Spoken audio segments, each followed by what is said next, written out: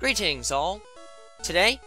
we will be examining the relatively uncommon water-type Pokemon Wailmer, the Ball Whale Pokémon, and its rare evolution Wailord, the Float Whale Pokémon. As part of the Infraorder Cetacea, the members of the Wailmer family are classified as whales, and are noted for being amongst the largest of known Pokemon, even at a young age. Both of these creatures possess blue skin on the top halves of their body, and have nostrils located on the tops of their body, above their eyes. In the case of Wailmer, their skulls have visibly fused with the rest of their body and are indistinguishable seen from the outside, granting them a fairly round shape and thus explaining their classification as the Ball Whale Pokémon. The bottom half of their body is a beige color with stripe-like stippling on it, and their eyes are fairly small, black dots that are otherwise dwarfed by their large frame. They possess a pair of fingered fins that they use to move slowly through the water, and their mouths are filled with many bristle-like teeth that are designed for catching small life forms, such as krill and small fish like wishy-washy. Their evolved form, Wailord, possess a tube-like body shape with a grey underbelly and similar mouth and ocular features, with the major difference in form also coming in their double pair of fins near the back of their body and their tail fins. Their skull is separate enough that a head region can be partially distinguished, but just barely in terms of the position of its fins, as it otherwise follows the same drill as Wailmer in being mostly indistinguishable from the rest of the body. Wailmer and Wailord are immense creatures that dominate when it comes to size, but they are thankfully fairly benign creatures that are of little threat to most other water-dwelling organisms, provided they are not small enough to be considered prey. While they were once land dwellers in the distant past, as made apparent by the fact that Wailmer in particular will occasionally go onto land out of instinct, these creatures adapted to life in the ocean permanently and are now a staple amongst the oceans of the world just about everywhere, testifying to their ability to handle temperature and depths of just about any normal length.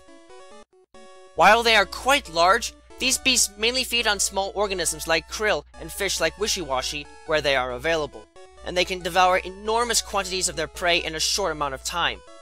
In fact, Wailmer feed on about a ton of food per day, and Wailord are so large that they can swallow entire schools of wishy-washy whole in a single gulp. Because their teeth are adapted to filter out their food rather than grind it up, they hunt by leaving their large mouths open in the water and waiting until they have a good mouthful of food before swallowing. Since this means that water is often swallowed with their meal, they will redirect the water that they swallow into their respiratory system and blow it out through their nostrils to get rid of it. It is noted, though, that they may occasionally do this for fun as well, startling others by spraying them with a jet of water that can be harmless and fun at first, but can also be converted into a powerful water spout attack earlier in their life cycle than when most other Pokemon would be capable of obtaining it at.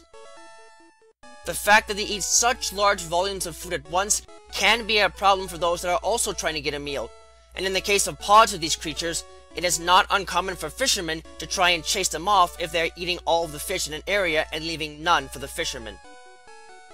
Despite their imposing size, Wailmer and Wailord are not that dangerous and are in fact fairly simple-minded, which, in combination with their aquatic lifestyles, helps to explain why they get access to Water Veil and Oblivious as base abilities. Their enormous size is enough to scare the wits out of some Pokemon, however, and can sometimes prove to be such a terrifying sight that it makes other Pokemon worried for their physical safety, in turn potentially granting them access to Pressure as a hidden ability. In terms of their overall stats, these creatures don't have much in the way of physical protection or decent mobility, but the blubber that covers their bodies grants them an incredible amount of stamina even at a young age. As such, in the case of Wailord, while their base defense, special defense, and speed stats are all below average for fully evolved water-type Pokemon, their base attack and special attack stats are above average, and their base HP stat is extraordinarily high, with Wailord possessing the highest base HP stat out of all water-type Pokemon. Their defenses might not be that great, but these massive whales can take a hit and keep right on going, making them somewhat difficult to take down without extreme offensive power on one side. While Wailmer don't have much else going for them outside of their basic physical attributes, it is noted that they do have a unique way of playing with others that are on the shorelines of the areas they call home. For reasons that are still uncertain, the blubber that coats the bodies of these whales is actually highly elastic, and if these creatures fill their bodies up with water and attempt to go onto land by hopping along the bottom of the seafloor, they will noticeably bounce as they hop. This not only provides them an efficient way to move around on land without having to drag their bodies around, but it also provides them a fun way to interact with life forms on sunny days that are otherwise not normally found in the water, including humans. Moreover, the more water that they store in their bodies, the more taut their bodies become, and the greater the height they can reach with each and every bounce, acting like a giant rubber ball. While this can be all fun and games in some cases, it also allows these creatures to make themselves a bit of a threat, as it enables them to utilize powerful attacks like rollout, body slam, and heavy slam to great effect, even if they aren't that heavy.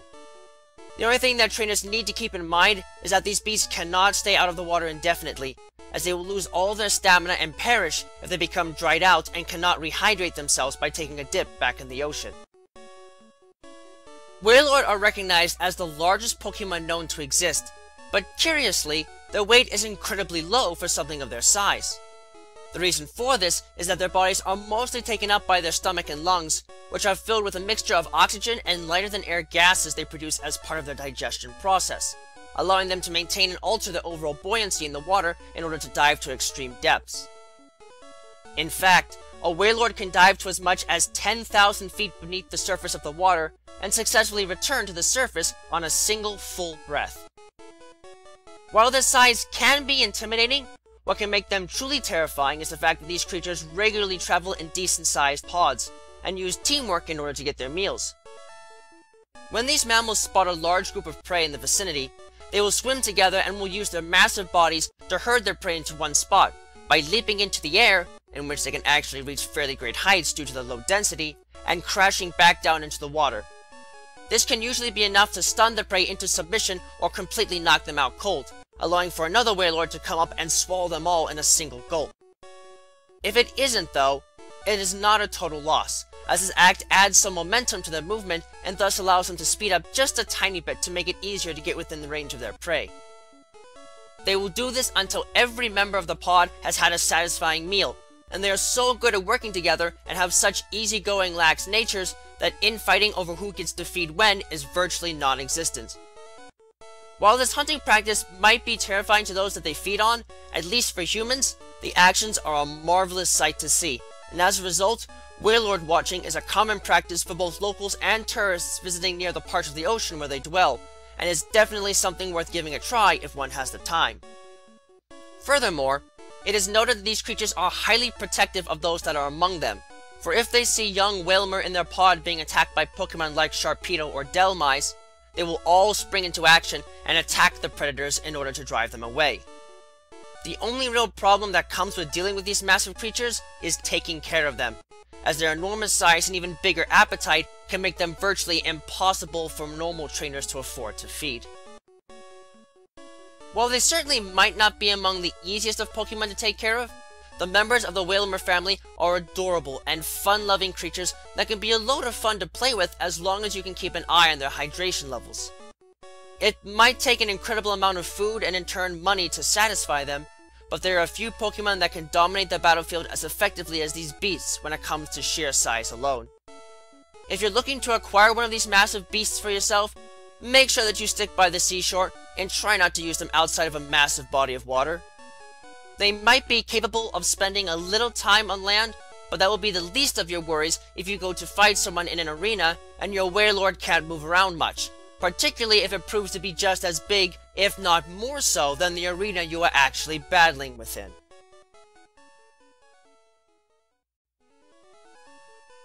Thank you all for watching this video. It is always an honor to be able to speak with you all on the subject of Pokemon in a way that brings me great joy and happiness in my work. If you would like to keep tabs on past and future work, click that subscribe button, check out my work on DeviantArt, and don't be shy about following me on Twitter, where you can find pertinent announcements on upcoming work before it is officially posted. Links to both can be found in the video description. If you would like to support my work and help Miguel and I continue to produce more content for you and improve upon our presentation, please visit us at my Patreon page, which you can also find a link to in the video description.